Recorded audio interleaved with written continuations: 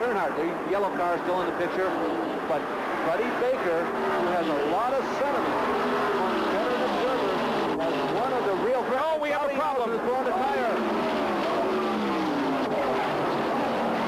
Bobby Allison with a horrible crash here on the front stretch. It has torn out a complete section of protective railing. Right rear, it begins to shred, and the car goes out of control. You're at 210 miles an hour. You can see the right rear going. You see the debris there on the left-hand side of your screen.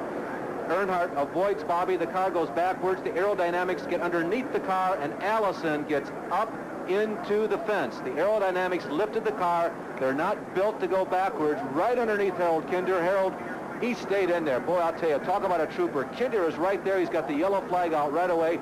That is a veteran, competent flagman.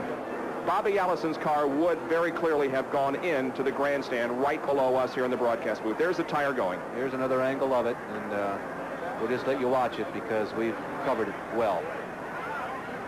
There goes Darrell Waltrip going by without becoming involved in it, but as I said, as the cars came down now, they were running over the debris of the Allison car and tires were blowing.